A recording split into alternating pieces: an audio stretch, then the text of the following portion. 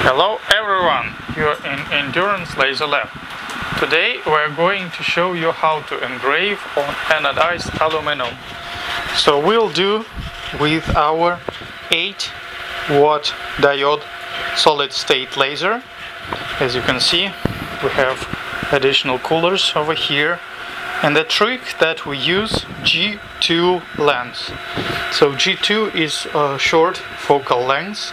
It's more powerful relatively comparing to regular lens, and we engrave on anodized pieces of aluminum. As you can see, we already made some experiments with dark and golden, also silver. We'll show you all video footages how we did this. It's burning a little bit. We did not fit into accurately, but anyway, you'll be able to see. So G2 lens is good for engraving because it gives more higher output and it is more powerful, and we did not use any paste or anything to engrave. So I'll try to darken on the camera and you can still see the light. So it's very powerful dot spot of light. So always wear protective goggles when you make this engraving. As you can see, it looks like this. It's like anodized aluminum or brass, so it works with both pretty well. The 42% is ready. It takes a little bit more time to do a final 50% progress. So as you can see that, like I said before, we use additional cooling system on our 8-watt laser. It's really powerful, and it consumes 5 amps and 12 volts, so it generates a lot of heat.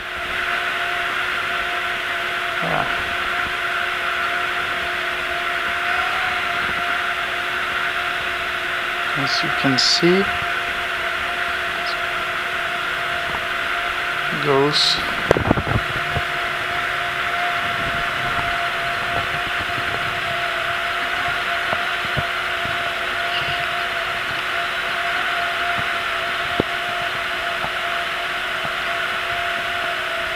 so like I said, we don't use any paste, anything, but you can use this one,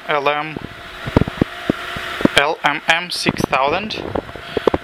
Normally CO2 guys who use CO2 engraving machines, they use this paste.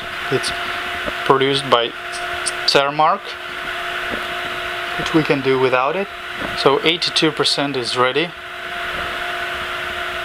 So a little bit of time and we'll show you the Statue of Liberty engraved on golden anodized aluminum. And also keep in mind that it reflects a lot of energy, a lot of power out, because it's fully reflective, but you'll be able to see the result. The speed is also pretty high. If we would take less speed, then it would be more solid. I mean, you would, you see it's burning a little bit. Okay, it's almost ready. Okay, it's ready. Let's remove it.